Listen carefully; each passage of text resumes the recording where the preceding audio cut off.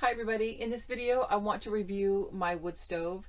The brand is Guide Gear and it is 12 inches across by 18 inches long and about 9 inches deep.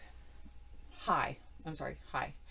And I am glad I waited to do a review on this because when I first used it I was really disappointed because when I closed the door and even when I opened the vents, it would choke out my fire and it would die. And I was really bummed that it wasn't working. So what I did was when I got it, it said it recommends that you do an initial burn outside. So I took it outside.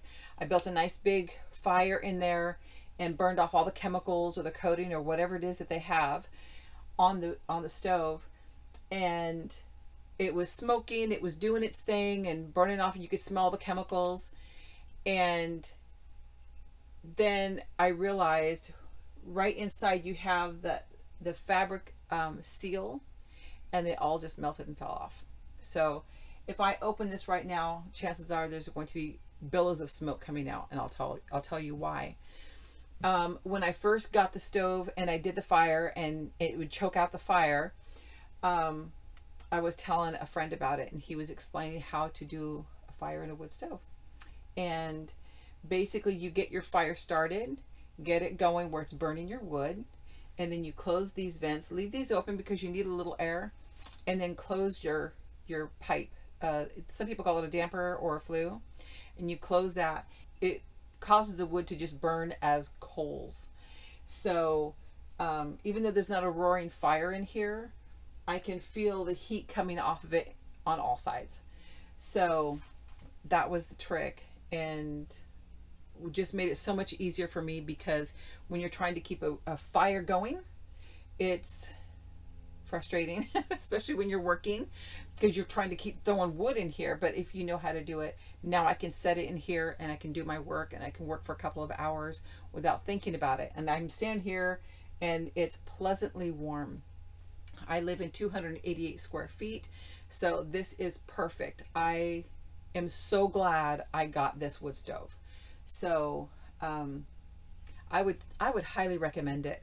As long as you work with it, practice, learn how to do that fire, learn how to set it up, I think you'll be happy with it too.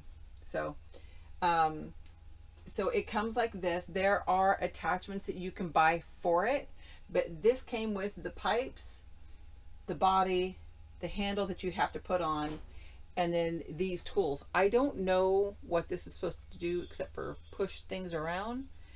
And then you've got this. I'm not particularly happy with either one of these tools. I'm using them because that's all I have, but I will probably get a small shovel so I can shovel the ash out and put it in a bucket. Do be mindful that when you burn this, let me try to open this up, hopefully not have billows of smoke come into my house.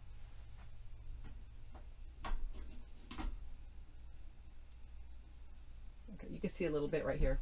So these are the seals that they just burned off the first time I made a fire.